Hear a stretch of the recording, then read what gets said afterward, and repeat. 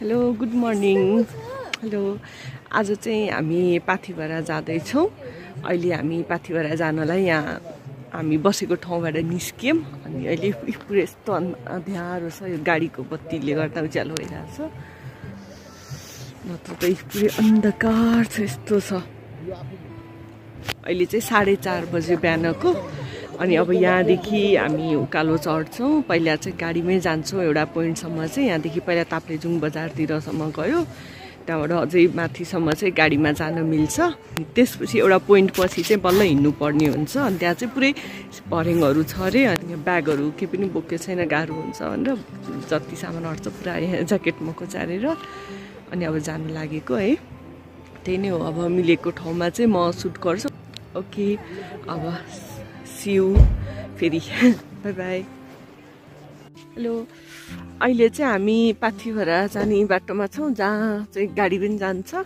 यो चाहिँ ताप्लेजुङको फुङलिङ बजारबाट 19 किलोमिटर रहेछ त्यसमा 8 किलोमिटर चाहिँ पिच रोड छ अनि त्यसपछि चाहिँ अफ रोड सुरु हुन्छ यस्तो खालको बाटो छ है अब सबै यत्तिकै राम्रो छ कि अझै अफ रोड छ अहिले चाहिँ हामी अब त्यो पिच रोड छोडेर माथितिर लाग्यौँ अब यो बाटो चाहिँ 11 किलोमिटर छ अरे अब 1 घन्टा जतिमा पुगिन्छ त्यसपछि चाहिँ हामी हिँडेर जानुपर्ने हुन्छ है यहाँ यस्तो अहिले पुरै हुस्सु लागेको छ म तर रमाइलो छ अहिले कति 6:15 भयो ठ्याक्कै हामी 4:30 मा हिँडेको थियौँ त्यहाँनिर यस्तो मजाले कुहिरो लाग्छ यहाँनिर यस्तो चिसो छ यहाँ त बा 2टा ज्याकेट लगाउन पनि जाडो होला जस्तो छ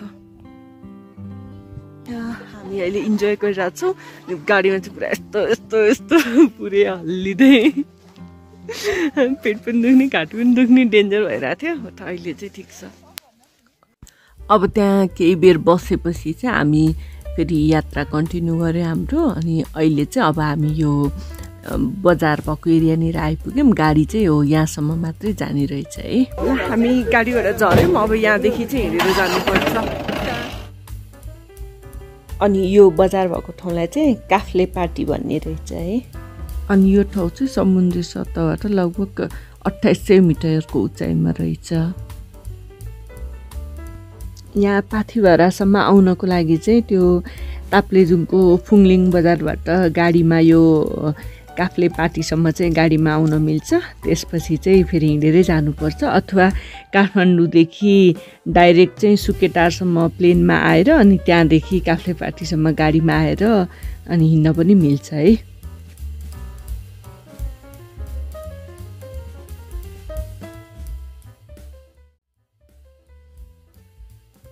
अब ठ्याक्कै यहाँनिरदेखि चाहिँ हाम्रो पैदल यात्रा सुरु हुन्छ यहाँ काफ्ले बजारमा चाहिँ हामीले यसो चिया खायौँ है अनि त्यसपछि अब चाहिँ हाम्रो पैदल यात्रा सुरु भयो अनि हामीले चाहिँ लट्ठी पनि लिएर आयौँ सो कोही आउँदै हुनुहुन्छ भने माथि चढ्ने बेला लट्ठी चाहिँ लिएरै आउनु होला है एकदम सजिलो हुन्छ अनि यो लट्ठी चाहिँ त्यही पसलहरूमा पाइन्छ है त्यहाँ सबै पसलहरूमा राखेको हुन्छ त्यहीबाट लिएर आउने हो अनि अर्को चाहिँ टोपी र पन्जा यो 2 चिज पनि नछुटाउनु होला है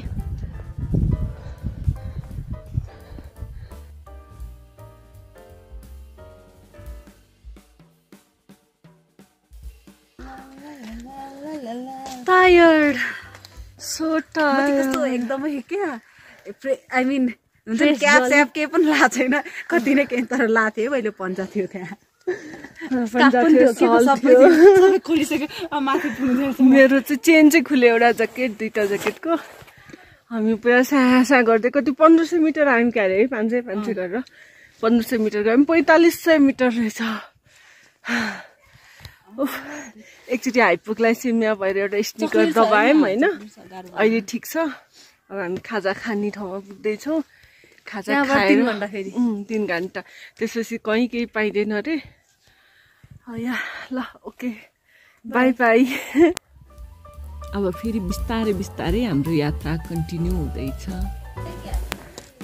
ल अहिले चाहिँ हामी यहाँ कारे ठुलो फेदी होइन दाइ हो ठुलो फेदी भन्ने ठाउँमा आइपुग्यौँ अब हामी यहाँ यसो खाजा खान्छौँ अनि जान्छौँ खाजा नखाइ गयो नि मरिन्छ आइपुग्ला सेमा यहाँ त ठुल्ठुलो रगीहरू छ है है भनिदेऊ रगी ए हेर त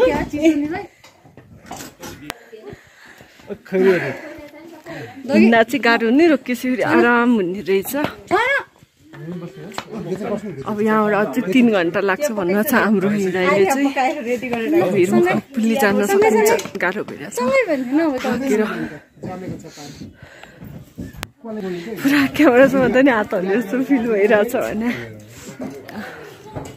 चिसो चाहिँ अब एउटा ज्याकेट खोल्छ कि यो पनि चेन खुलिसक्यो हिँडेपछि चाहिँ गर्मी हुन्छ तर टाउको टोपी चाहिँ ठिक्क हुने रहेछ सो यदि कोही आउने भने चाहिँ टोपी र पन्जा चाहिँ ल्याउनु पन्जा नि भक्कु खोलेको हो है बरु ज्याकेट चाहिँ खोल्दै गइने रहेछ नत्र यसो चिसो हुनु होला अब हामी के खान्छौँ यहाँको अनि पानी चाहिँ जम्या रहेछ हात धुन खोजेको आइस छ पुरै ल यो चाहिँ ठुलो फेदी भन्ने ठाउँ हो यहाँनिर चाहिँ बजारै छ अलिकति माथिसम्म है यो ठाउँमा चाहिँ होटलहरू पनि छ है अनि धेरै जसो मान्छेहरू चाहिँ अघिल्लो दिन राति नै आएर यहाँ बसेर अनि बिहानै उठेर चाहिँ पाथिभरा जानुदो रहेछ त्यो भयो भने हाइटमा आएर बसेपछि लेक पनि लाग्दैन भनेर धेरै जसोले चाहिँ 1 नाइट यहाँ स्टे गरेर चाहिँ माथि जानुदो रहेछ हामी चाहिँ सिधै ताप्लेजुङदेखि नै एकै दिन जाने भनेर आएको हो अनि अब योभन्दा माथि चाहिँ पसलहरू होटेलहरू केही पनि छैन है पूजाको सामानहरू लिने भने चाहिँ अब यतैतिरबाट लिनुपर्छ योभन्दा माथि चाहिँ फेरि केही पनि लिन नपाइने रहेछ यहाँ चाहिँ हामीले खाजा खाएको है तातो रोटी तरकारी अनि कालो चिया खाएको यस्तो मिठो भयो नि त्यो हिँड्दाखेरि गलेर भोक पनि लागिसकेको थियो अनि यो चिसो ठाउँमा खाना छ झन् यस्तो सही मिठो हुने रहेछ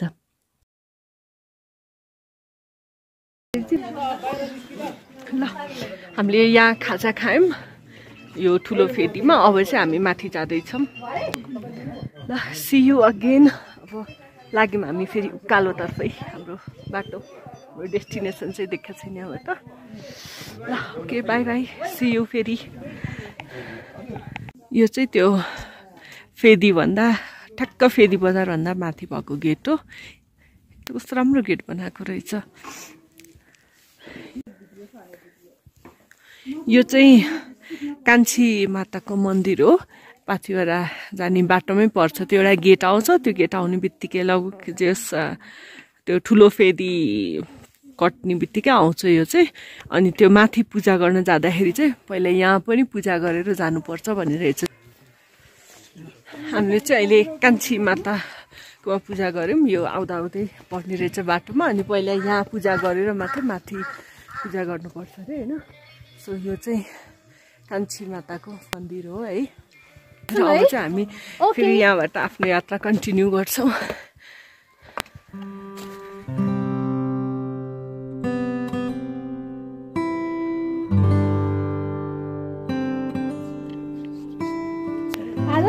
अब यहाँदेखि चाहिँ पुरै ठाडै उकालो छ अनि त्यो जुन डाँडा देखिरहेछ नि ठ्याक्क त्यसको उतापट्टि छ अरे अब चाहिँ हो त्यो डाँडा पछाडि हो ए त्यो डाँडापछि अझै अर्को डाँडा आउँछ अरे त्यसपछि बल्ल छ अरे अझै अब लगभग 2 किलोमिटर नै बाँकी छ अनि त्यो 3300 को एल्टिट्युडमा आएपछि चाहिँ मलाई अलिकति सर्टनेस अफ ब्रेथ भयो अनि 5 मिनट जति बसेपछि त्यहाँको अक्सिजन लेभलमा एडप्ट भयो अनि त्यसपछि फेरि हिँडिरहेछौँ अब अहिले त हामी कति 34मा त आयौँ मलाई 100 त बढ्यो होला एल्टिट्युड चाहिँ त्यही हो यसलाई चाहिँ एकचोटि नि गाह्रो भएको छैन चिल पाराले हिँड्नु छ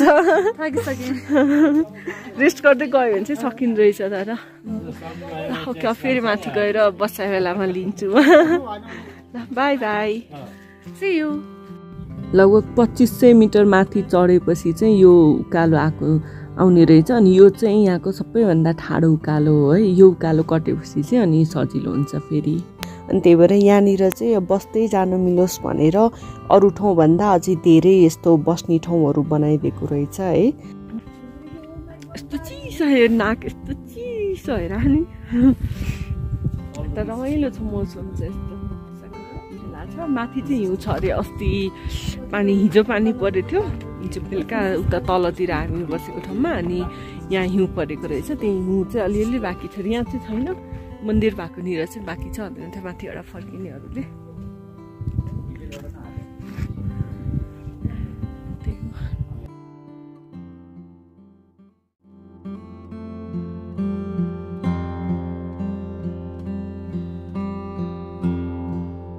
अनि यहाँ चाहिँ उकालो चढ्दाखेरि चाहिँ मैले यो छेउछेउमा धागोहरू पनि नोटिस गरेँ।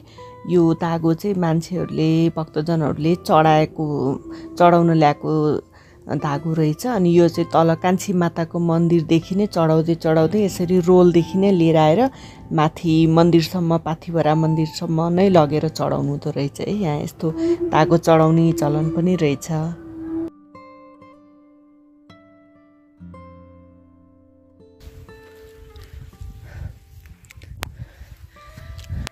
अहिले चाहिँ हामी अब एपिएफ चौतारी आइपुग्यौँ।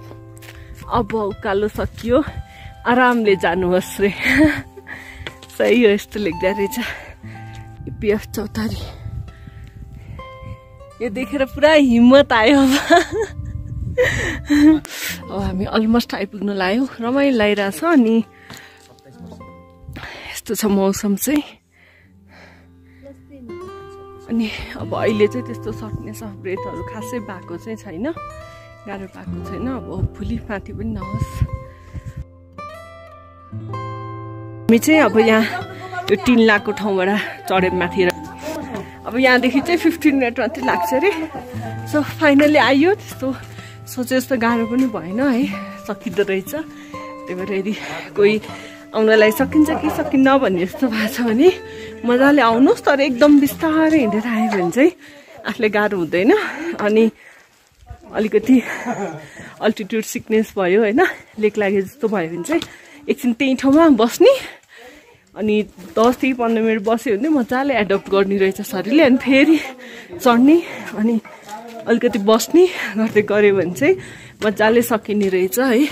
हामी चाहिँ आरामले चिल पारेर हिँडेको। ल ठ्याक्क 4 घन्टा भयो हामी हिँडेको चाहिँ। 4 घन्टामै यहाँ माथि आइपुग्यौँ हामी चाहिँ। सो यहाँ त्यो हिसाबले आउनु होला सबैजना, स्वागत छ। अब चाहिँ मन्दिर आइपुग्न 500 मिटर रहेछ। अनि यसको हाइट चाहिँ अहिले 3750 जस्तो लाग्यो, मैले त्यस्तै बुझेँ है। भनेपछि अब 50 मिटर एल्टिट्युड बढ्छ यहाँबाट।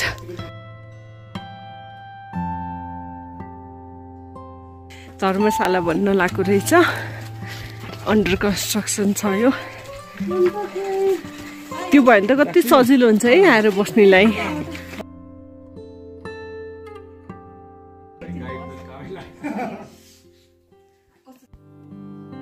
यहाँ यो धागोमा पुरै आइस जमेको छ है।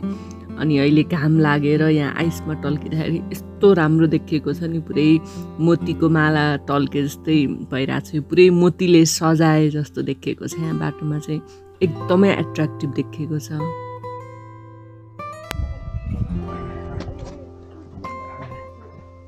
यो चाहिँ ट्याक्सी सर्भिस होइन त यहाँको? कति नि ट्याक्सी नम्बर हजुरहरूको? 110। ए अनि कति किलोसम्मलाई बोक्नुहुन्छ? कति किलोसम्मको मान्छे बोक्छ? 100 केजी 100 बोक्यौँ। ए अनि गाह्रो हुँदैन त्यत्रो बोकेर आउँदा? अनि कसरी लिनुहुन्छ नि बोकेको? ए जाँदा आउँदाको 100 कि एकतर्फी? ए ल ल ठिक छ ल।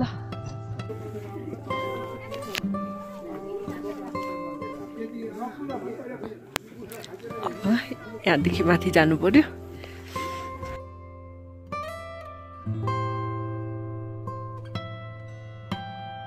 त यस्तो घन्टीहरू पनि राखेको रहेछ। अब यहाँदेखि यो मन्दिर पुग्दासम्मै छ यो घन्टीहरू। ए आहा नि यस्तै 2 लाइन नै पुरै छ।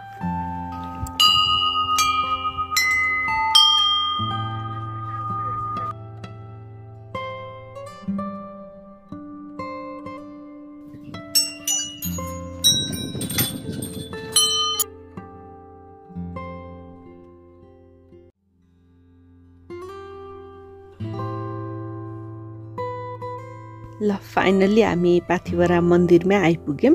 यो चाहिँ मन्दिरको प्रवेशद्वार हो। अब यहाँदेखि भित्र छिर्छ हामी। गेट चाहिँ यस्तो मजाले सजाएको रहेछ यहाँ चाहिँ है।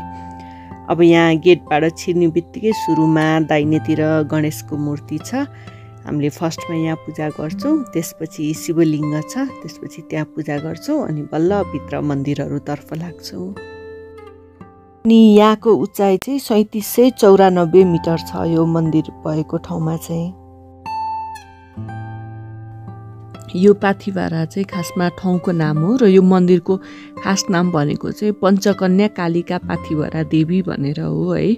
अनि यो चाहिँ पाथिभराको देवीको मूर्ति भयो। अनि यहाँ चाहिँ अरू जुन सानो मूर्तिहरू देखिरहनु भएछ यो भनेको चाहिँ मूल शिलाको कात्यानी देवीको, सिद्धिदात्रीको र कालिकाको मूर्ति छ अनि गणेशको पनि छ। हामीले यो सबैमा पूजा गर्छौँ यहाँ चाहिँ। अनि त्यसपछि यहाँ अखण्ड ज्योति पनि छ है। अनि अब यहाँ बाहिरपट्टि चाहिँ यो घन्टीहरू चढाएको घन्टी हो, यो चाहिँ सबै यहाँ घन्टी। अनि यतापट्टि चाहिँ यो त्रिशूलहरू चढाएको हो। अनि यहाँ चाहिँ मान्छेले भाकल अनुसारको घन्टी त्रिशूल चढाउने गर्दछन्। र त्यस्तै गरी अब कोहीले बलि दिन मन छ भने चाहिँ यहाँनिर बलि दिने ठाउँ पनि छ। सो यहाँ चाहिँ बलि दिने प्रथा पनि भएकोले मान्छेहरू यहाँ बलि पनि दिने गर्छन् यो कालिका देवीको अगाडि। यता बाहिरबाट हो क्या? यो पाथिभरा मन्दिरको कुरा गर्दाखेरि चाहिँ यो ताप्लेजुङ जिल्लामा पर्ने एउटा एकदमै प्रसिद्ध शक्तिपीठ हो है। पाथिभरा मन्दिरले चाहिँ धार्मिक महत्त्व बोक्नुको साथसाथै यो चाहिँ प्राकृतिक हिसाबले पनि एकदमै सुन्दर ठाउँ रहेछ है। अहिले चाहिँ यहाँ कुहिरो लागेको छ, त्यही भएर हामीले हिम श्रृङ्खलाहरू चाहिँ देख्न पाएनौँ। तर खुल्ला भएको बेलामा चाहिँ हिम श्रृङ्खला पनि देख्न पाइने रहेछ, विशेष गरी चाहिँ कञ्चनजङ्घा हिमाल। यो सिङ्गारको चाहिँ सबै त्यहाँ छ।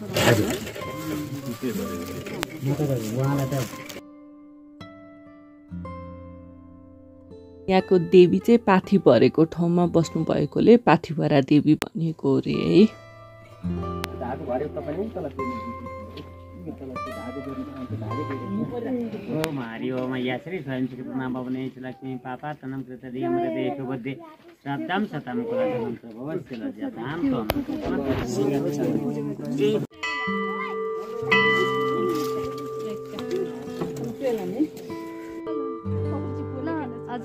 पाथिभरा माइकी जय।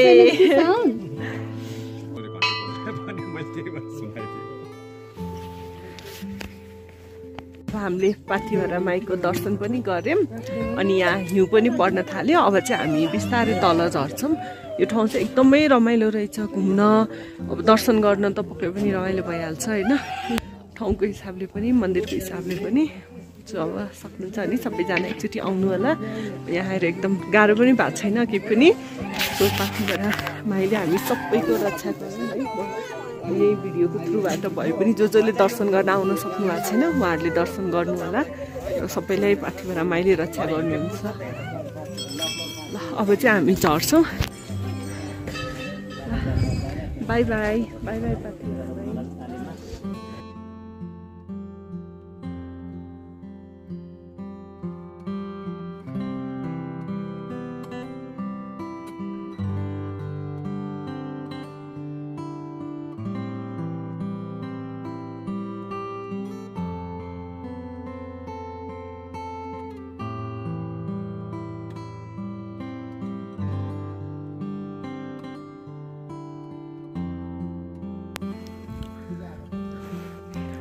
यो चाहिँ किरात धर्मको पूजाआजा गर्ने ठाउँ रे।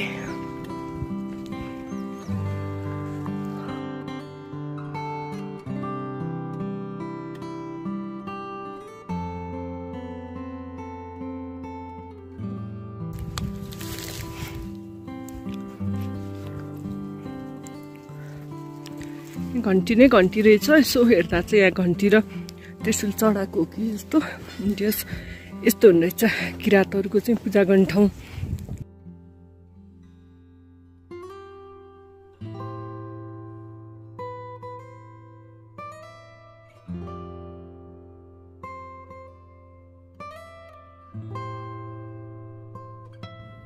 यहाँ चाहिँ महागुरु फागुनन्द लिङ्गदेनको मूर्ति बनाएको रहेछ है। अनि उहाँ चाहिँ त्यो किरात रिलिजनको चाहिँ लिडर भनेर चिनिनुहुन्छ।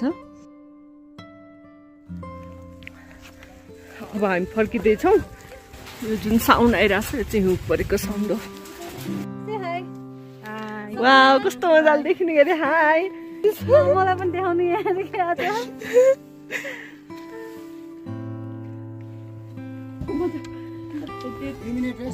रेस्ट ल अब हाम्रो 2 मिनट रेस्ट टाइम। हामी अहिले ओह्रालो झर्दैछौँ। उयो ठाउँमा आइसक्यौँ। अघि यहाँ आउनु थियो, यहाँबाट माथि जानु नै 1 घन्टा पुरै लाग्थ्यो। अझै बढी लाग्थ्यो है हामीलाई यहाँबाट माथि 1 घन्टा भन्दा। त्यही त अहिले त हामी यति छिटो आइसक्यौँ। हिउँ परेर एकदम रमाइलो भयो।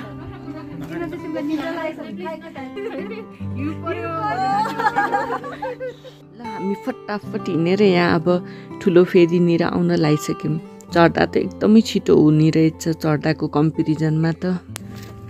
ल हामी चाहिँ अझै पनि तल झर्दैछौँ। अहिले चाहिँ पानी परिरहेछ। मेरो ज्याकेटै हल्का भिजेको छ अनि हल्का हिउँ र असिना त्यो मिक्स जस्तो परिरहेछ। अहिले चाहिँ अलिक कम भयो फेरि। अब चाहिँ हामी अलमोस्ट त्यो फेदीमा तल गाडी जहाँसम्म आउँछ त्यहाँसम्म आइपुग्यौँ। सायद अब 300 मिटर जति बाँकी छ होला। यता चाहिँ पाथिभराको यात्रा पनि कम्प्लिट गर्यो हामीले।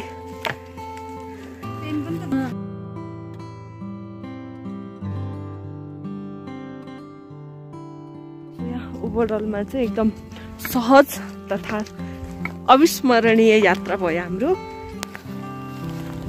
आइपुग्यो फेदी। फाइनल्ली हामी यहाँ गाडी चढ्ने ठाउँमा आयौँ फर्केर। अब चाहिँ हामी ताप्लेजुङ बजारमा गएर बस्छौँ आजलाई चाहिँ। अहिले चाहिँ हामी यहाँ फर्किरहेको छौँ। अनि हेर्नु न यस्तो मजाले हिउँ अनि पानी परिरहेछ। बिजुली पनि चम्किरहेछ है। यस्तो के भन्ने डरलाग्दो पनि थियो मौसम अनि एकदम एडभेन्चरस पनि भयो है। तर अब यो बाटो अलिकति हिलो अनि चिफ्लो भएर अलिकति डरलाग्दो पनि भएको थियो। सो हाम्रो फर्किने बेला पनि एकदमै इन्ट्रेस्टिङ भयो हाम्रो यात्रा।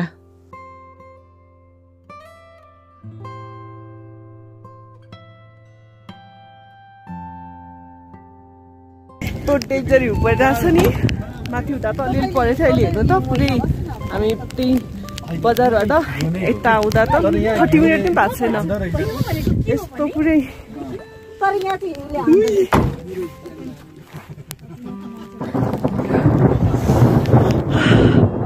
मेरो लाइफको फर्स्ट हिउँको एक्सपिरियन्स यत्रो मजाले पर्यो। आइ एम लभिङ इट।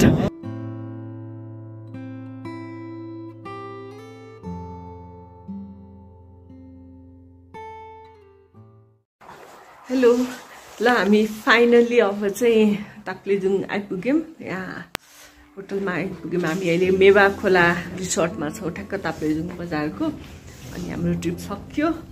अनि बाटोमा आउँदाखेरि यस्तो मजाले खतरा हिउँ पऱ्यो है। माथि चाहिँ हल्का मात्रै परेको थियो। त्यही भएर हामीलाई सजिलो पनि भयो। अनि टक्क गाडीमा चढेर गाडीमा बसेको 5 मिनटपछि पानी पऱ्यो। त्यसपछि फेरि एकछिनमा यस्तो बबाल हिउँ पऱ्यो है। अनि त्यही भएर रमाइलो भयो यसले गर्दाखेरि। सो ओभरअल ट्रिप चाहिँ एकदमै दामी भयो। एकदम लास्ट मेमोरेबल एकदम रमाइलो भयो।